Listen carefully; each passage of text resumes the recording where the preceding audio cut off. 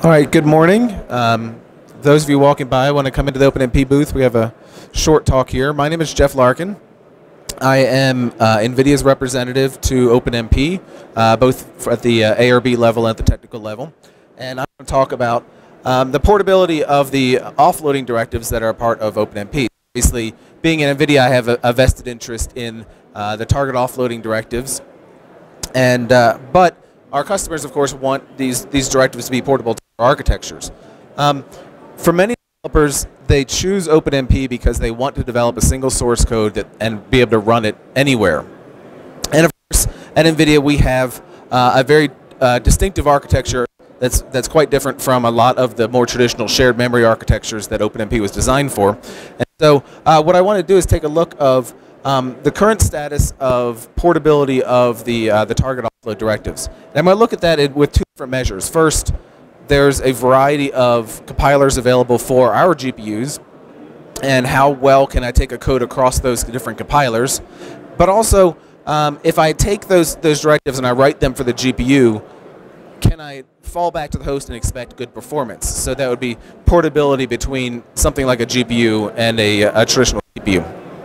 So I actually compared results with 6 different compilers. Now, only 4 of them support NVIDIA GPUs right now, so I'll include 4 of them in the initial study, and then also all 6 of them on this host fallback. So, the goal of this study is first to look at how portable we are between different compilers on the same platform, and so our metric there will be, of course, just the raw execution time, but also to quantify the compiler's ability to be portable back to a multi-core CPU. And so, in other words, if I write GPU code, how well can I expect it to run on CPU as well? And so for that metric, what I've done is that I've taken what I would call a native OpenMP, which is traditional OMP parallel 4, and compared it to a few different methods of writing the code for a GPU. So forcing that to fall back to the host. So this is more for record of the compiler versions I used, and so I'll go through it only quickly. I will mention that there are newer versions of a couple of these compilers, and unfortunately I wasn't able to get data with the newer compilers to compare against. So I chose a fairly simple benchmark. It's a typical stencil benchmark that we've used for a lot of different codes. It does what we would call a Jacobi iteration. So basically, I'm solving for the Laplace heat equation. If I have this red point in the middle, and I want to figure out how much what its temperature would be in a future iteration, I would just average my neighbors, and that would kind of tell me what my temperature would become in the future. So what I've done is I've skipped over. Oh, thank you.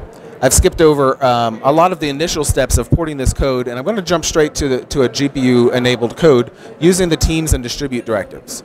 Now, if you're not familiar with these directives, first, the teams directive is a way of generating lots of coarse-grained parallelism, which is what we would expect on a GPU. So, on if you're familiar with CUDA at all, these would be the coarse-grained thread blocks. On OpenMP, we would call them teams.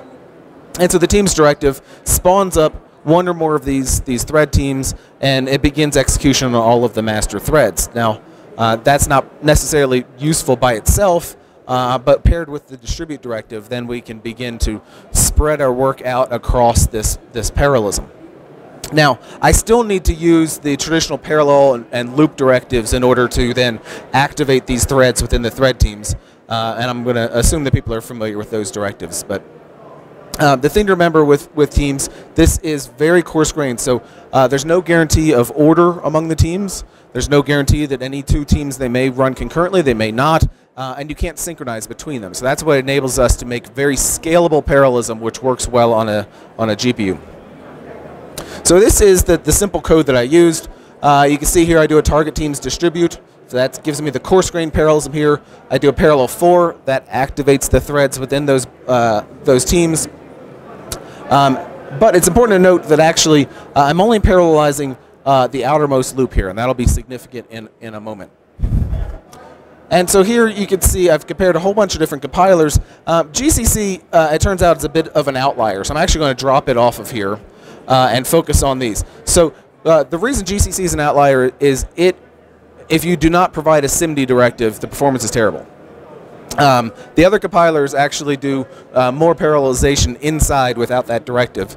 So if I just focus on that, then you see we get more inline performance.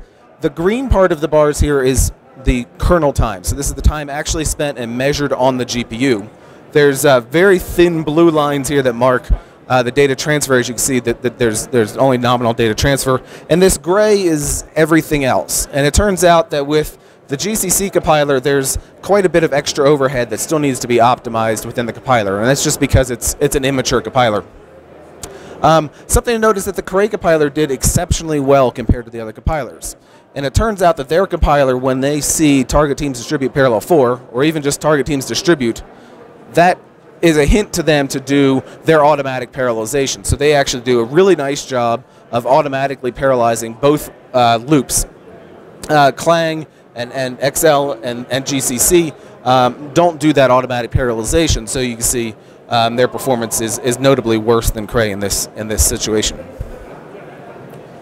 So I really want, though, to increase how much parallelism I'm exposing. So I mentioned I was only parallelizing that outer loop. I was both making my thread teams and my threads, my work sharing, was done on one loop.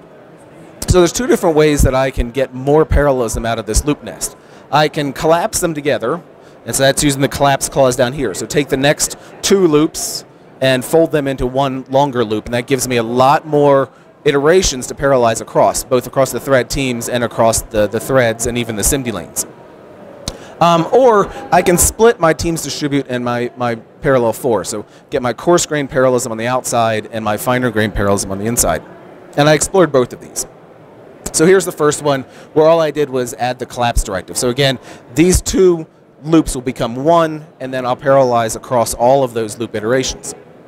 Now, this particular operation that's being done here is a stencil operation, as I said. There's a lot of locality here. So in actuality, I may kind of be blowing out some of my locality by doing this, but you'll see here in a moment what the performance does. And now you can see, again, GCC is a bit of an outlier here, but Clang and XL are now closer in line with what Cray did. So Cray was clearly already doing some form of parallelization across both loops.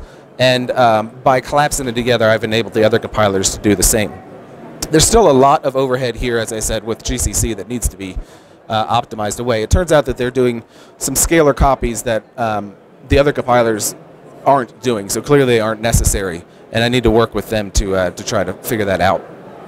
So here is kind of the other ones. The times are actually wrong there. That this is actually, I think, 3.7 seconds there, so that's actually wrong. And here's what happens if I split them. So again, coarse grain on the outside, fine grain on the inside. In some cases I use SIMD, in some cases I didn't, because the different compilers, some of them want SIMD and some of them do not. So I'm not showing the SIMD here. As has been a theme on the GCC implementation, which, by the way, this is a very immature implementation. There's really only one guy that's been working on putting together the OpenMP front end and the GPU back end. So this, I know, will improve a lot over time. You can see if we take that out to get a better idea here. Again, both Clang and Cray both do pretty well here.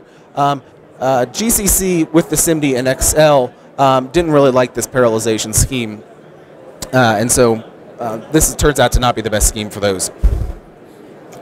Now I mentioned that was a measure of how well these GPU compilers compare to each other using the same code. And it seems like if I take my code and if I'm able to collapse my loops, the compilers actually are fairly comparable in performance. So we can get pretty portable code doing that. I've found that aggressively collapsing tends to produce the most uniform results on a variety of apps. Now what about if we want to fall these back to the host? So as I said, a lot of people want to write for the GPU and be able to run as well on the CPU.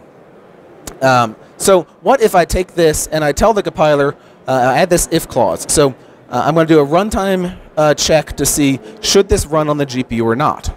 And by doing this, I have forced the compiler to build both versions of the code, both the GPU and the CPU version of the code. And then at runtime, it'll choose the right one. And notice here I can actually just say this if applies to the target. So teams distribute parallel 4 are still in play. Now, I did encounter, as I was working with the PGI compiler, they have not yet implemented this syntax within if. I had to drop that down to just a plain if. So to remind you what my measurement here is, native OpenMP is just OMP parallel 4. It may or may not include SIMD. I picked the best for each compiler. Host fallback is taking that and using the use GPU flag and setting it to false. So 100% means we have they're performing equally well. If I say 50%, that means that the host fallback takes twice as long as the native. And here is the 6 compilers I tried. Clang did fairly well. So unfortunately, the collapse doesn't build and run. It actually, I believe, if I recall correctly, it crashes, but does build.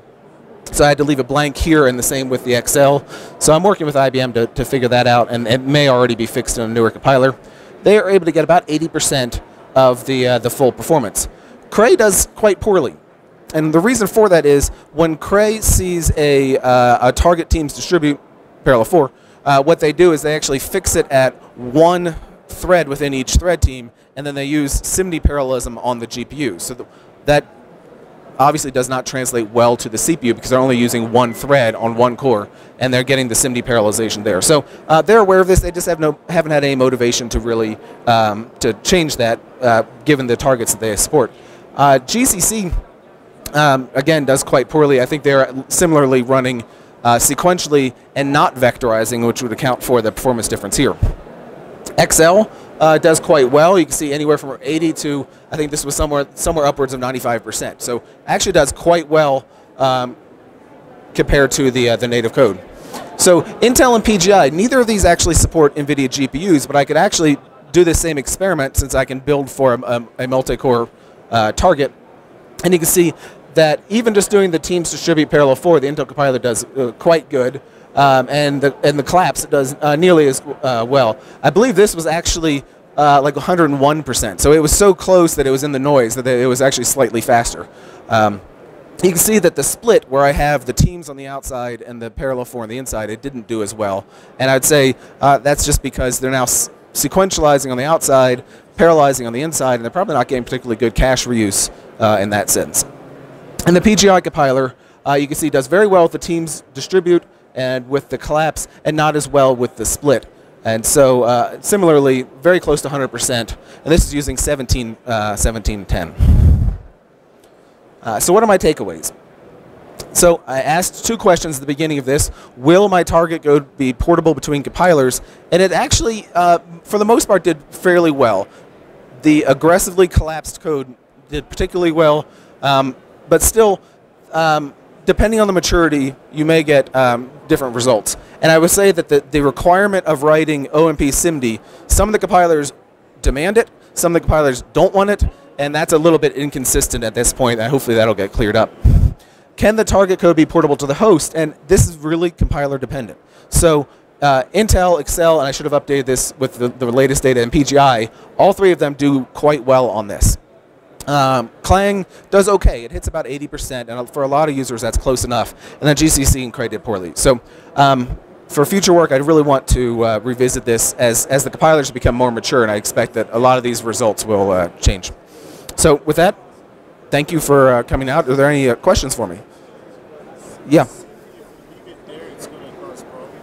So I don't recall. So the question was, if you leave SIMD there, what happens? And in most of the compilers, they either respect SIMD or they ignore SIMD. I did encounter one case, and I don't remember which compiler it was, that it just balked. It did not want SIMD there at all.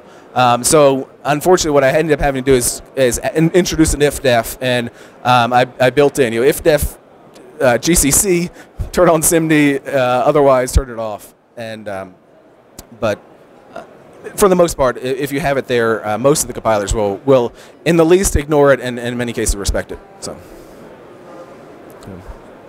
all right, thank you for coming out.